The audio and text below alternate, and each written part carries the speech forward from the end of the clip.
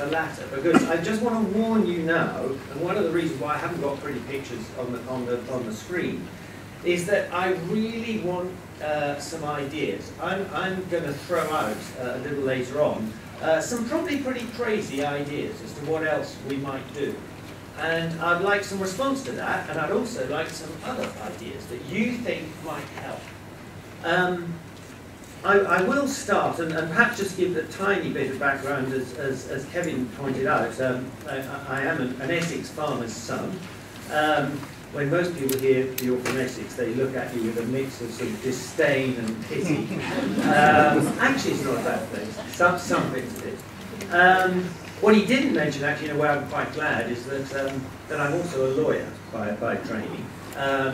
Which is also quite dangerous to say, because a lot of people then immediately leave the room when they hear a lawyer. But just to give you a little bit of perspective, you know, I started off as a blue chip, you know, with Slaughter & May, which is a big city law firm, and decided that wasn't my scene, and I wanted to be a lawyer for wildlife. And so I quit the city and went to work for WWF for many years, and then for the Wildlife Trusts and various things in between. And I'm now very old and multi-hatted. And one of the things that I was asked to do about a year ago was to join the board of Natural England, same time as John Varley. We're both sort of new boys on the board, which for me was extremely interesting because I've never worked with a government agency before. And as I'm sure we've all heard, you know, Natural England gets a lot of slagging off from a lot of people. And I wondered, you know, thought about it before you know, agreeing to do this, but actually, and I'll come on to it in a minute, I'm really pleased to be there, and I think that we've got a relatively new board on Natural England. Now, there's no question. There's been a lot of comments about George Osborne that whether we like it or not, public sector funding is going to decline. Now, we can either sit here and moan, or we can think of how can we do things a bit differently. And certainly the new board on Natural England has very much got a mandate, and John Holmes, the area manager, is here, and the way it's, I think he's here, he's there, and the way it's sort of organised in Natural England is that the area managers are going to have, you know, they're going to be like the CEO of the organisation in their region. So there's going to be more of a regional focus. But we very much got a mandate to how can we do things a bit differently than perhaps we have in the past, which is not to rubbish everything that's been done in the past, but how can we do things a bit differently? And that's what I would want to talk about today. But before I do, there was just sort of 2 or 3 things that have come up during the course of the day that I just wanted to react to. I mean, one is we're here to talk about birds, and quite right too. But we do just need to remind ourselves, and it's all in the State of Nature report that Martin talked about earlier, that what is happening to birds is happening to other wildlife as well. I mean, particularly in the farm landscape. You know, if you look at amphibians and reptiles, not doing so badly in village areas, on nature reserves, but in farm landscapes, amphibians and reptiles are doing just as badly as birds. If you look at moths, if you look at butterflies, if you look at invertebrates, it's the similar levels of decline for these other groups of species, and of course for wild plants. It's exactly the same as it is. So it's across the board. The other thing that I think perhaps we should remind ourselves, and Harry mentioned the war, and Kevin said, you know, talk about the CAP, and of course the CAP can be painted as the big pariah, but actually this has been going on for quite a long time, even before the CAP. I saw a stat the other day that at least struck me, was that by 1984 we had already lost 97% of our meadows.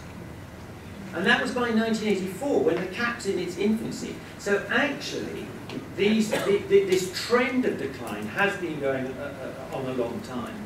And the other thing I want to say right up front, and several people have said it, but I completely agree, is that we must not blame farmers for what has happened. My dad, who was a tenant farmer, I mean, I remember him saying, you know, and I am very old, in the 1960s, you know, it's us farmers, we're the problem. But actually, I think blaming farmers is not fair, and it's also not helpful. It's not fair because farmers were given the instruction during the war, this country needs food security. We must plough up and get crops on every bit of land that we can, make it productive. That was the mantra. You are serving your country if you do that. And they followed.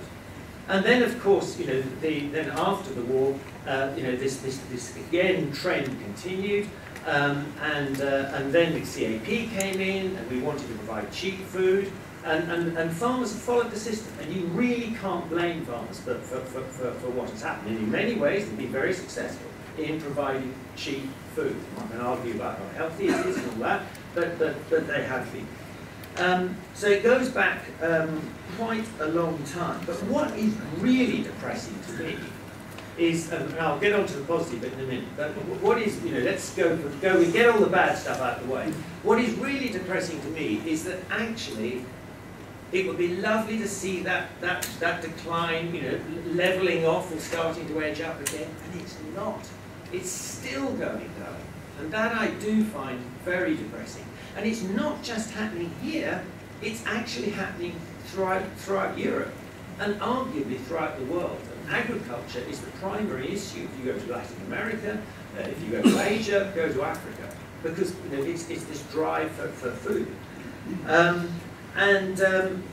So it is a bit depressing that it is continuing, and there was an EU sort of mid-term biodiversity review, they called it, came out the other day, because of course, as Martin was referring earlier to the ACE targets internationally, there is an EU target to halt the decline in biodiversity by 2020. And this was set in 2010, 2015 is midpoint, they did a midpoint review. And that has found that, again, throughout the EU, biodiversity is continuing to decline, and biodiversity in the agricultural landscape is declining particularly. So it's happening everywhere, and it's still going on. That is depressing. And the other thing that's been mentioned today that I think is equally depressing is the fact that despite the million members of the RSPB plus how many is it in the Wildlife Trust now? 750,000, 800,000 members. Maybe there's a bit of crossover between them and the Wildlife. I mean, there's a huge number of people in this country who really support nature conservation, but we're not winning. And I think that many of the public don't really get it. They still come down to Devon. It looks beautiful. You even go to Essex in May. Oh, it's wonderful. It's all yellow. It's beautiful. and I mean, one can joke about it, but actually it's a bit of a problem. And the other day, I went to Berlin with Mike Clark, the chief executive of the RSPB, to do a sort of German-Anglo collaboration, particularly talking about biodiversity in farm landscape. What can we do? And it was a very lovely event hosted by the British Embassy in Berlin, and the British ambassador got up to speak. Lovely chap. And sort of, said, "Oh, I'm so glad that you're all here, and that the Germans and the British are cooperating to do with wildlife and the environment in our country. We've got a wonderful landscape. We're very proud of our countryside, and we want to keep it that way." And again, I thought, great. But it just, that message of what is happening to birds and other species just hasn't got through.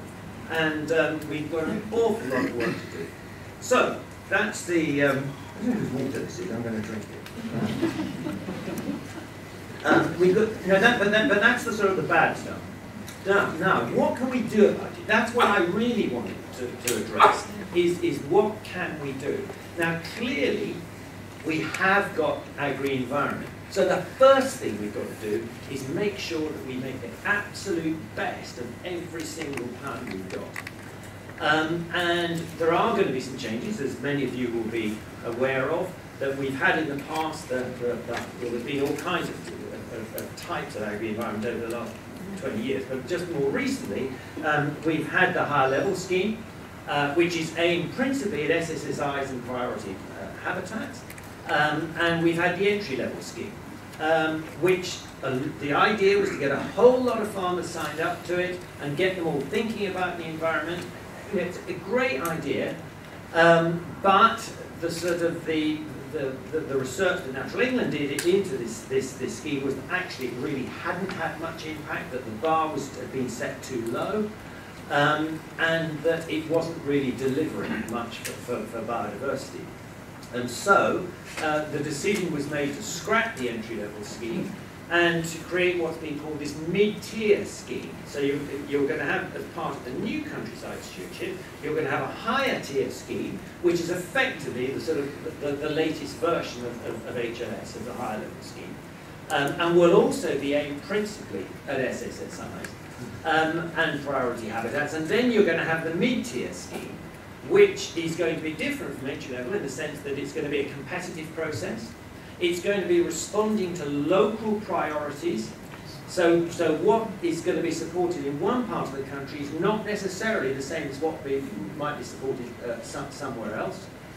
And also, and this is something I want to come on to in a minute, it encourages group applications. It encourages clusters of farmers to bid for the scheme. Now, the application date for mid-tier has only just closed. We haven't even seen on the board of Natural+England yet, what the applications look like. There's still some work to do to sort those out. But it is going to be, I think, a better scheme in the sense that it's going to be more targeted at delivering real benefits. And farm and wildlife is going to be the principal talk for this direction for the target for the scheme, but also looking at pollinators and also looking at addressing diffuse pollution from getting into water. So I think that it will be a better scheme. So that's good, and we've got to make sure that, as I say, every single pound is well spent. But is that going to be enough? Even if we have higher tier and we spend it really well, and even if we have mid-tier and we spend it really well, is that going to stem the loss in biodiversity? Is that going to mean that graph starts to go upwards? I'm not sure it's going to be enough.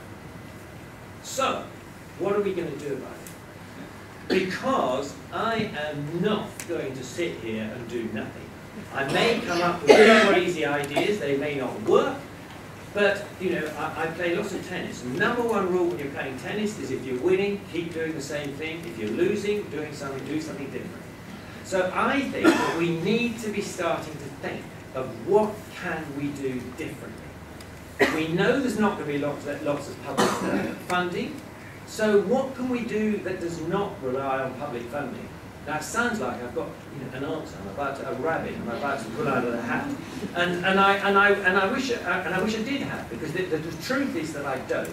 But I do think that there are a number of ideas that we should start thinking about. And now I'm sort of a specialist at leading with my chin and coming up with mad ideas. And people quite rightly say, for God's sake, Simon, yes, that's an idea. That won't work. Fine. Okay. But I also think it's a good idea because if you do chuck out some ideas, maybe one has some traction and can do so. So what I'd like to do now is just give a few thoughts, and I have to say these are personal thoughts, as to the kinds of things that we might want to contemplate doing a bit differently. One is that there are a bunch of farmers who really are doing it right, who are really trying. And I'm not sure we're giving them enough credit. I'm not sure they feel special enough. We help the heroes, people who've come back from Afghanistan, Iraq, great. But we've got some heroes in our countryside, amongst our farmers. Is there more we can do to make them feel special, to make them feel they really are green heroes? I don't know, but I think we should think about that. That there may be, and it'd be nice to hear from Anne, who was talking earlier about whether you think there are things that can be done to make the people who are doing it right feel more special, get more credit, be seen by the public as really, wow, fantastic. Oh, and perhaps even more important, be seen by other farmers as, wow, fantastic. That's what we should be aspiring to. So I think that's something we need to think about.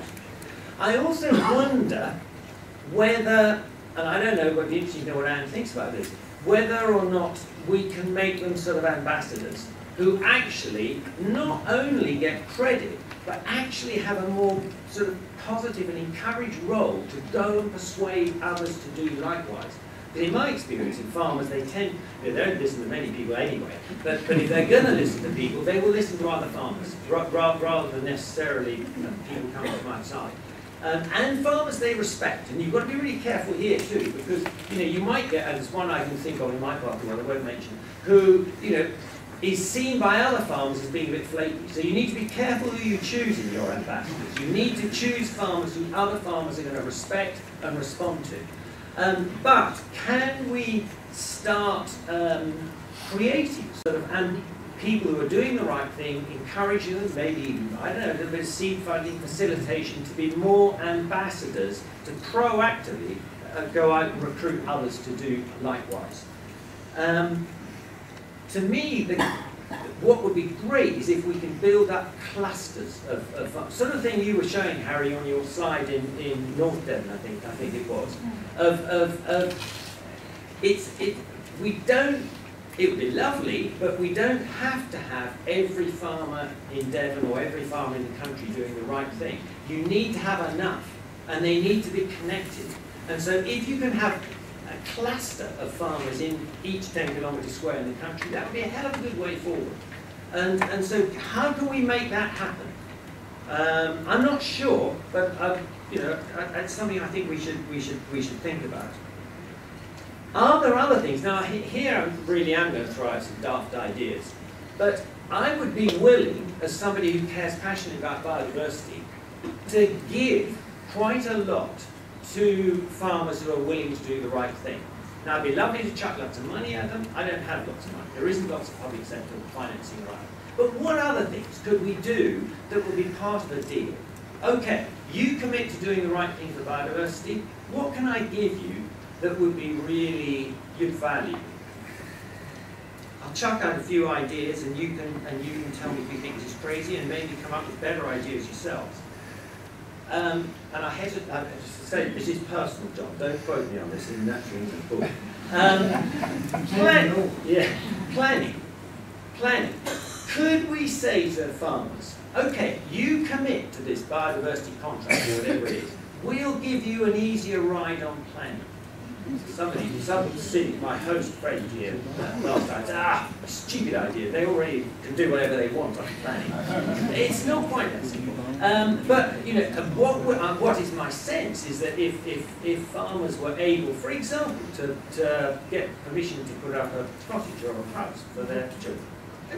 Okay, maybe it's a mad idea, but is there something we can do that would make planning easier for them as part of a deal?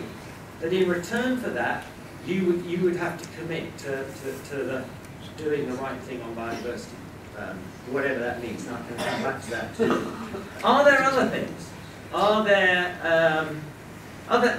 there tax breaks, or even a level playing field? One of the things that I found out not so long ago that surprised me, that apparently the revenue, or HMRC, if you are managing land for, if it's agricultural land, it's inheritance tax free. If you're managing land for conservation, that's not perceived by HMRC as being agriculture, and therefore may not be eligible for inheritance tax free. I was told that. I don't know if that's true. And also in terms of things like capital allowances, I was told that if you wanted kit for conservation, it's not given the same treatment as if it's kit for farm, for agriculture. So you need to have a level playing field. Are there any tax breaks that we can give to people who are doing the right thing? Mr. Osborne wouldn't like that because it would cost the exchequer.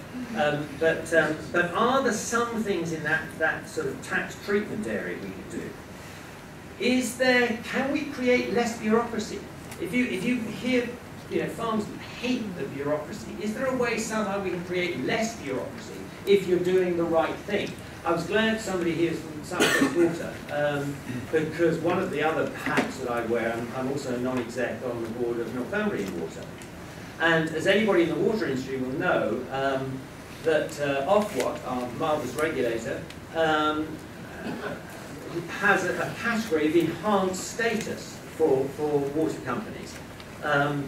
It's not totally clear how sort of big the benefits of that are.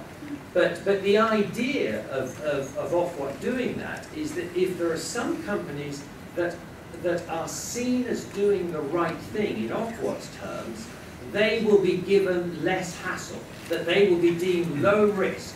They won't have quite the same severe annual audit as other water companies will have. Now, it doesn't mean they won't be audited at all, but it's more a self-assessment process. Is there something along those lines sort of that we could do that would encourage farmers to buy into this biodiversity contract? I don't know. Is there market advantage? Trademarks, kite marks. We have a red tractor. Could we have a green trailer on the red tractor? Is there something we can do that creates market advantage for farmers who are doing the right thing? Now again, many people say, oh no, for God's sake, don't go down that road. That we've got too many logos, we've got too many this, too many that. But somebody, actually I think it was you, Joe, you mentioned FSC. In the timber trade, when I was at WWF, we were very much involved in setting up the Forest Stewardship Council, which was all about encouraging timber producers to do the right thing from a sustainability point of view. And actually, it was a guy called Chris Knight, I don't know if any of you, who worked for B&Q, who he said, I will sign up to this thing and I will get B&Q to commit that we will only take timber with an FSC logo. And that had a fairly transformative effect.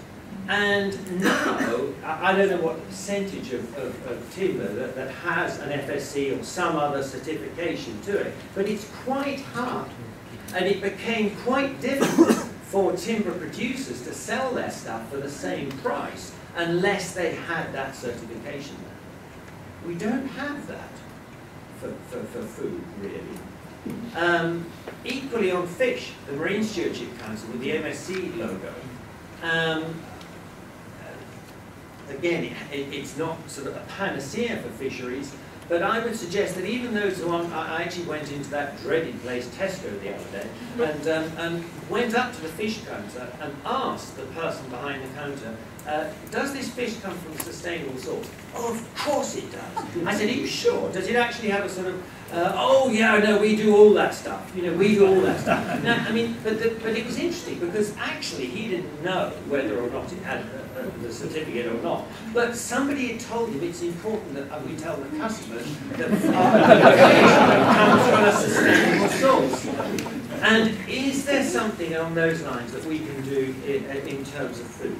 Now my time is up, so I'm going to stop in a sec. But you can see where I'm going. I'm trying to think of ideas that we can do that would encourage more wildlife friendly farming. And I did want to get across the message that from Natural England's point of view, the money may not be there, and who knows what's going to happen after the spending review in the next couple of months. But we do want to be looking at how we can do things differently. And somebody mentioned the outcomes approach, which you will hear from Natural England people. And much more the mantra is, what's important is delivering the environmental outcome. What is not important is ticking the boxes and how you get there. And we want to be much more flexible as to how you get there, as long as you get there. It doesn't mean that you can do whatever you want and not achieve the environmental outcome, but we want to be flexible as to how you can do it. And so there we go. Thank you. My time is up. Thank you very much for listening.